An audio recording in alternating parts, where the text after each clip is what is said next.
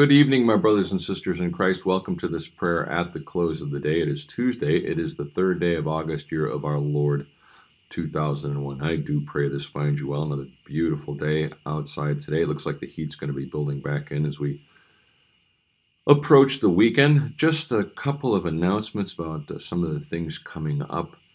I'll be out of town. I'll be doing this devotional tomorrow night, but then I'll be out of town for about a week. And I'll be in a place where I will not be able to communicate with just about anybody. So there will be no devotionals those nights. But when I get back, then you will see me, Lord willing, here again. Also coming up in just a couple of weeks, and I can check the date, but check the church bulletin and let me look it up right here. We have the Family Fun Day, which is an education day, and I'm looking up the calendar here, so bear with me. That's going to be the 21st of August. We have the Family Fun Day.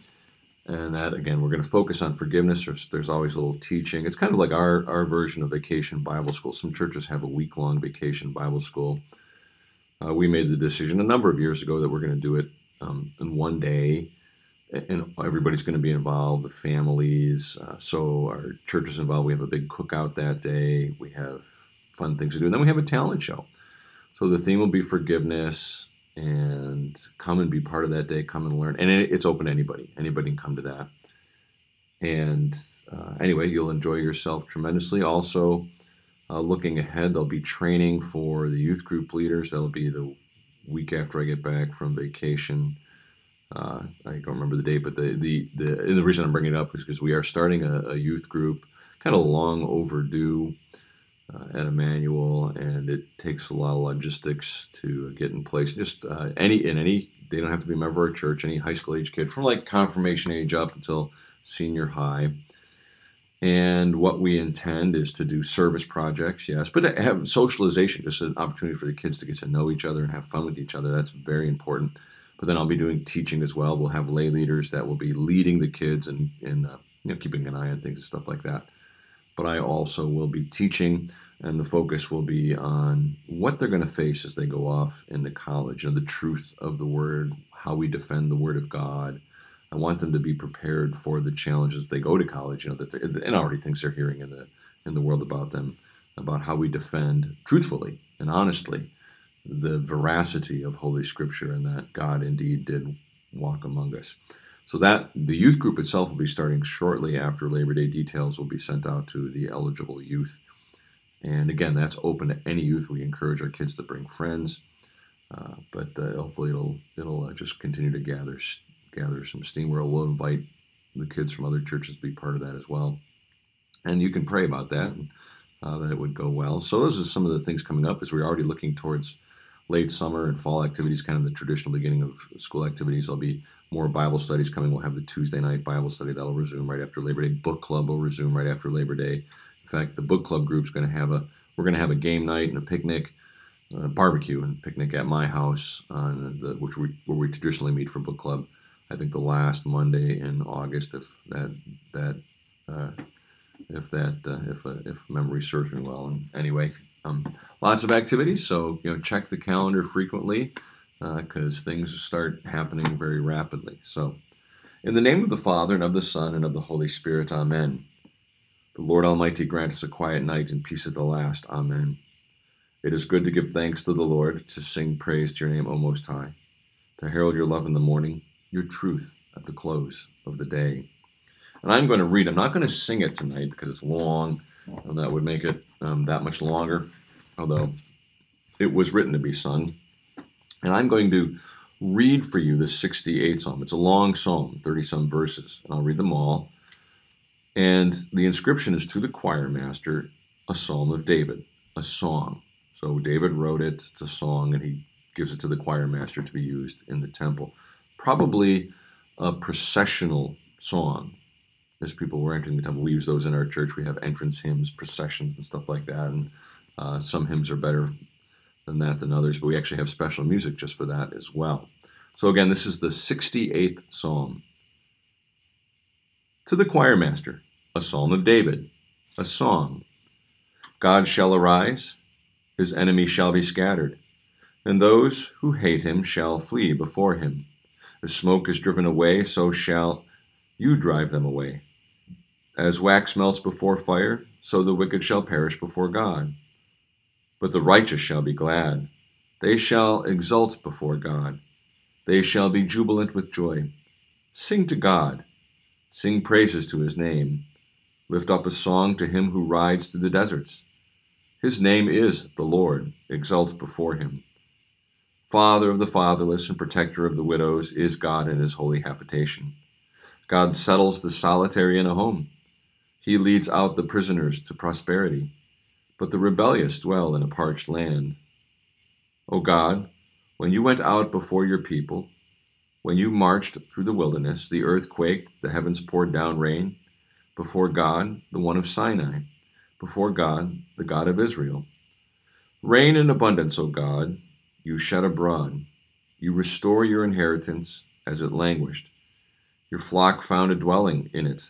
In your goodness, O God, you provided for the needy. The Lord gives the word. The women who announce the news are a great host.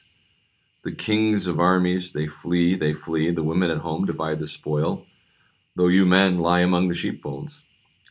The wings of a dove covered with silver and pinions with shimmering gold.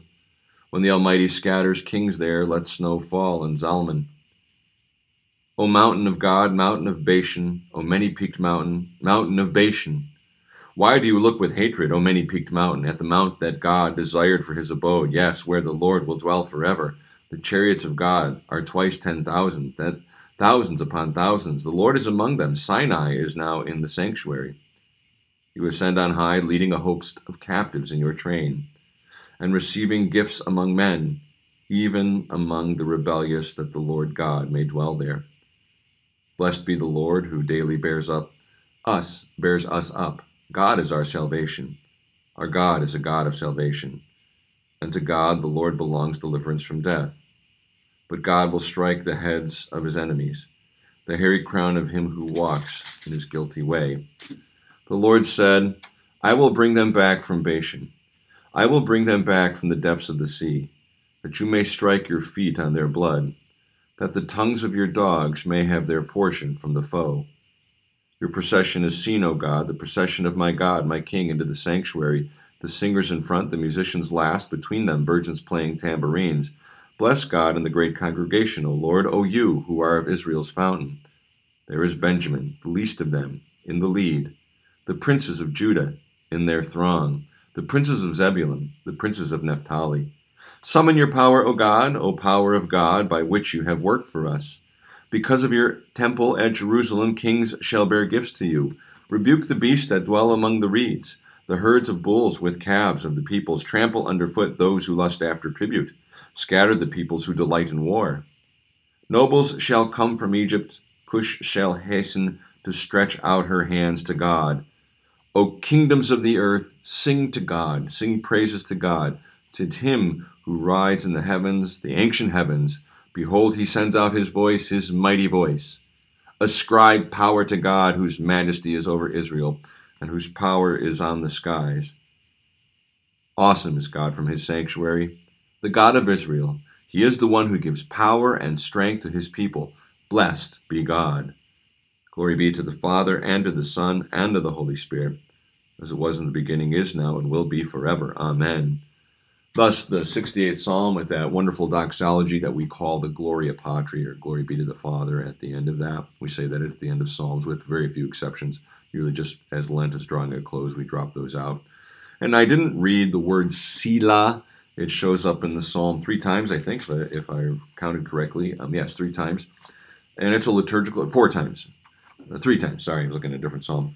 We don't know what it means. It means the Hebrew word means lift up, but we don't know liturgically what that means. It's some sort of musical notation, but I didn't read that. Sometimes you'll hear somebody read this, and they will say that there's nothing wrong with saying it. It's just a notation for the musicians, what they're supposed to do. And again, we don't know what that was.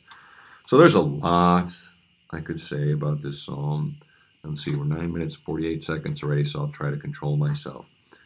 God shall arise, the psalm begins. His enemies shall be scattered. Now it's a reminder of who's in charge. And ultimately, the enemies of God will be scattered. Take comfort in that, my friends. It's in these dark and latter days when it seems like everybody but God's people have the upper hand, and we are hated. But God will scatter his enemies, and those who hate him shall flee before him. So as smoke is driven away, so shall they be driven. It'll be nothing. So it goes on to talk about God's victory. And I think about that, the context of this is David is writing this, to as people process into the temple. This is where that happens. This is where the victory of Christ, and now this is in the New Testament, the temple is replaced and fulfilled in Christ. And now it is the New Testament church that is the temple. We are actually the temple of God because Christ comes into us, the Holy Spirit comes into us, and God dwells among us and in us. So we are the temple, and we're told that in Scripture. That's not a surprise to anybody. But church is where that happens. Church meaning where the word is proclaimed, the word of Christ, the gospel, and we baptize and we celebrate the Lord's Supper. We do the things Christ told us to do. That's how we come into this blessing. And this is how the enemy is driven away from us, meaning that Satan has no power. If Christ is living in you, Satan can still harass you and whisper in your ear, but he's not moving in, because you have Christ living in you, and Christ and the Spirit as they live in you. You open your eyes to see the world as it truly is and what they've truly done. It's remarkable. So we hear about that. We hear about the holy habitation. Interesting about women being, and today the church celebrates the myrrh bearers. So Dorcas and Mary and these women that are mentioned in Scripture. Wives of disciples and apostles, and women have the great honor of being the ones who get to announce the resurrection to the world. They're the first to see Christ, Mary in particular, and they get to announce. So women who announce the news, are her great host. It's wonderful, and you think about what a nice reversal it is, because Eve, even though Adam was there with her, she, by her speaking and arguing with the devil, caused this. Well, her husband did as well, because he did nothing. I don't want to just throw her under the bus, but here women, because Christ has restored things, get to announce it. And then we hear this is quoted for us in the New Testament. You ascended on high, leading the host of captives in your train. That's verse 18. And that's cited in Ephesians. If you're in my Sunday morning Ephesians class, we're getting to that very quickly. That's from Ephesians chapter 4. How Christ, when he breaks open death, we're held captive by sin and death. But Christ, as he breaks open death, now pulls us out captives. He leads us out in his train. It's beautiful. It's absolutely beautiful. And then how all will come and look upon him. Now the church goes out, but meaning that all will come and look upon the fulfillment of that, what happened on that mountain of old, the Temple Mount, which is Christ. Christ, the mountain is moved in Christ. The mountain goes out in Christ. And as we carry Christ with us, people see it. They may not acknowledge it. So we see this as the psalm draws to a close. Because of your temple at Jerusalem, kings shall bear gifts to you. And that's a nod to of course, the Magi at Christmas, but also the Epiphany, but also what's happening now, that in Christ, who is the mountain, that where can you go anymore where Christendom hasn't been proclaimed, and where, at least rulers haven't heard of them. And, think of the history of Europe and how the rulers, even though they often fought against each other, think about your own family. Christians still fight against each other there too. Yet in Christendom, we had these wonderful Christian leaders. And Christianity was sort of this thread that ran through the history in a good way, sort of restored things, and really allowed the West to become what it is even to this day. And really, even though it took time, and it still takes time, began to push away the bad things, the subjugation of the opposite sex, women, that went away, started going away very quickly, and women, caring for the sick and the dying, all Christian themes. Alvin Schmidt writes brilliantly about this in his book, How Christianity Changed the World. If you want to borrow that, let me know. And then, laws, charity. I think about the subjugation of women and how, and slavery. Where Christianity has taken hold, slavery has died out. It takes a little while in some places sometimes, but it dies out. Remarkable. So, beautiful psalm. Again, there's so much more we can say about it. I'm already way over, so let's just go ahead and finish. I believe in one God, the Father, Almighty, maker of heaven and earth, and in Jesus Christ, his only Son, our Lord, who was conceived by the Holy Spirit, born of the Virgin Mary, suffered under Pontius Pilate, was crucified, died, and was buried. He descended into hell. The third day he rose again from the dead. He ascended into heaven and sits at the right hand of God the Father Almighty. From thence he will come to judge the living and the dead. I believe in the Holy Spirit, the holy Christian Church, the communion of saints, the forgiveness of sins, the resurrection of the body, and the life everlasting. Amen. Lord, now you let your servant go in peace. Your word has been fulfilled. My own eyes have seen the salvation which you have prepared in the sight of every people, a light to reveal you to the nations and the glory of your people Israel. Glory be to the Father, and to the Son, and to the Holy Spirit, as it was in the beginning, is now, and will be forever. Amen. Our Father, who art in heaven, hallowed be thy name. Thy kingdom come, thy will be done on earth as it is in heaven. Give us this day our daily bread, and forgive us our trespasses as we forgive those who trespass against us. And lead us not into temptation, but deliver us from evil. For thine is the kingdom, and the power, and the glory, forever and ever. Amen. Let us pray. Lord God, Heavenly Father, deliver us from temptation and from the power of the evil one. Keep us ever mindful of Christ's victory over Satan and over death itself. Forgive our many failures as we succumb to temptation. Be with those who are addicted and are despairing of your love. Uphold those who are tortured and oppressed, especially those tortured and oppressed for your name's sake. Turn the hearts of those who oppress your people and torture your people and persecute your church, that they may stand alongside us and proclaim your glorious name. And be with all of us as we struggle day to day with sin. Keep us ever mindful of the unending forgiveness in Christ our Lord. Strengthen us by your Spirit that we may stand firm, that we may resist temptation, and bless us. Heavenly Father, be with those who are crying out to you, those who have asked for our prayers but have asked me not to name them publicly, but they are known to you. We ask you to place your hand upon them and their family, and according to your gracious will, heal them. Be with a dear friend of our congregation, Jason, Kelly. We ask you to be with them as they struggle with illnesses. May their treatments be effective. Be with the nurses and doctors who care for them, and bless their families. Uphold them as well. Keep all of us mindful of your victory, even over death itself, that we may have peace in all circumstances in our life. Be with our brother in Christ, Len, as he continues to struggle with the infirmity of age and the frailty of flesh. Heavenly Father, again, we ask you to be with all who cry out to you, and according to your gracious will, place your healing hand upon them. All this we ask in the precious name of Jesus, who lives and reigns with you and the Holy Spirit, one God, now and forever. Amen. Visit our dwellings, O Lord, and in your great mercy defend us from all perils and dangers of this night. For the love of your only Son, our Savior, Jesus Christ. Amen. I thank you, my Heavenly Father, through Jesus Christ, your dear Son, that you have graciously kept me this day. And I pray that you would forgive me all my sins where I have done wrong, and graciously keep me this night. For into your hands I commend myself, my body, soul, all things.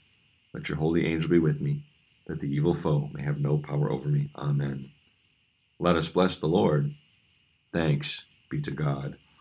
And again, I know I'm way over, but I'm going to sing just a little bit. There's 5 stanzas altogether. I'll just sing one of hymn number 611, Chief of Sinners Though I Be. Chief of sinners though I be, Jesus shed his blood for me, died that I might live on high, lives that I might never die. As the branches to the vine, I am his and he is mine. And that stanza 1 of 5 of hymn number 611. With that, my brothers and sisters, I bid you a pleasant evening, and by God's grace, we'll see you tomorrow night. Good night.